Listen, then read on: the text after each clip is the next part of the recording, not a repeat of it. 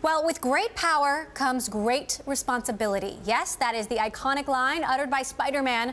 But on Tuesday, it was also the title of a congressional hearing on the future of artificial intelligence. This hearing comes at a time when a Pew survey finds that a quarter of U.S. adults are very worried that robots and computers could replace them in their jobs. Nearly another 50% are somewhat worried about the same thing. My next guest testified at this congressional hearing. He is the CTO and co-founder of OpenAI, a nonprofit artificial intelligence research company that includes Elon Musk as one of its co-founders. Its mission? To ensure that AI can coexist with humanity. And most recently, it has been creating AI bots that can compete against humans in esports gaming. Greg Brockman, welcome to the show. We're going to get to video games in a moment. But first, I want to talk about what you are telling Congress. Are we headed for that apocalyptic future that Elon Musk, your co-founder, has warned about with the coming of AI? Or are those concerns overblown, like Mark Zuckerberg says? Well, thank you for having me. So the statements that we made to Congress and the thing that we want to communicate is that the field is moving very fast, a lot faster than people realize, that we're starting to be able to build faster and faster computers at a rate that is a lot faster than anything we've seen.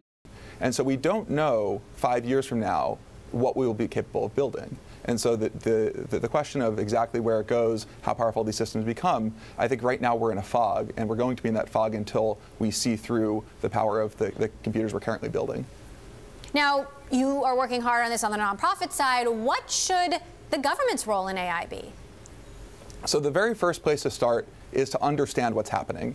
So we actually recently did a study to look at the growth of computation in the field and found that the amount of compute thrown at the largest AI systems has been growing at a rate of doubling every 3.5 months for the past 6 years. That's a total growth of 300,000 times. And we project the same thing for the next 5 years, which means that, to put that in perspective, it would be like if your phone battery went from having 1 day of battery life to having 800 years of battery life, and then 5 years from now had 100 million years worth of battery life. And so the government, I think, is well positioned to really understand rapid change like this, to be able to set the goalpost of understand what's coming, what's happening, what we're able to do, and what we're not. And I think if you don't know what's happening, it's going to be hard to enact good regulation and ensure that there's a good outcome. Now, you are trying to demonstrate what AI can accomplish, and you are about to go on a big trip to Canada to participate in a big video game competition along with some AI bots that have been, funded by Elon Musk, and to prove essentially that a bot can beat the best video gamer. Talk to us about what you've accomplished here. Well, so the thing that we've been working on is playing the complex strategy game Dota 2. And this is a milestone. Solving complex strategy games is a milestone that we, Google's company DeepMind, and Facebook have all been working towards. Because unlike board games like chess or Go, these strategy games start to capture these complex aspects of the real world. You need to be able to strategize over this very continuous time.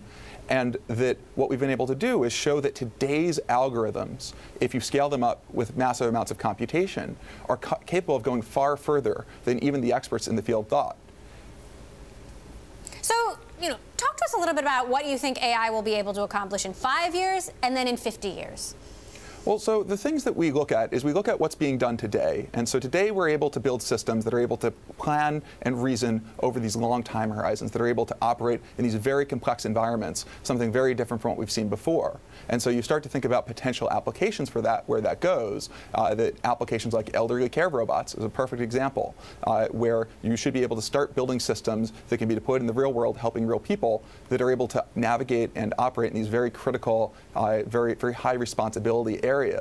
That we think that one important milestone in the next 5 years is definitely going to be new scientific discovery, whether it's drug discovery or proving mathematical theorems that are outside of human reach. Now, if you fast forward to, as you said, 50 years, the question of what can we build then, right now it's very hard for us to put a limit on that. It's really hard for us to understand what that looks like. In the same way that if in the 1950s we were to think about what's the internet going to be, how's that going to affect us, I think our answers would have been pretty poor. And so the perspective that OpenAI has is that if you look at where this technology has the potential to go, that you could truly build an artificial general intelligence, a system that's at human level across a wide range of tasks. And how will we relate to that? How do we ensure that that world is one that's good for humans? That is the fundamental premise of OpenAI. Now, we've heard vastly different estimations of how many jobs will be impacted or eliminated. You know, some folks saying it's just 10% of jobs, some folks saying it's going to be low-income jobs.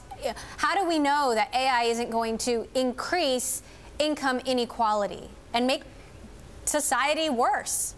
Yep. So I think that with AI, that there's so much potential benefit, but there's also some real risks and downsides. And I think that for technologies in general, the question of how do they affect things in the short term, I think that people always sort of overestimate how much impact they're going to have immediately, but underestimate the long-term impact. And I think the same will be true here. And so, one fear that OpenAI has, one of our, our real core mission is ensuring that the benefits of this technology don't get locked up with one entity, with one organization, with one set of people, that they should be distributed to the world. And I think that is something that's really important, and I think that that's something that I hope lots of other developers of this potential kind of technology also take to heart. How involved has Elon Musk been? How helpful has he been? And what does he want here? So Elon was a critical person to helping get this organization started, and still involved as a donor, and is someone who I think that his he's been talking about AI, the importance of it, and how important it is to get it right for a very long time. And so I think that his interests are very, very aligned with the work that we're doing.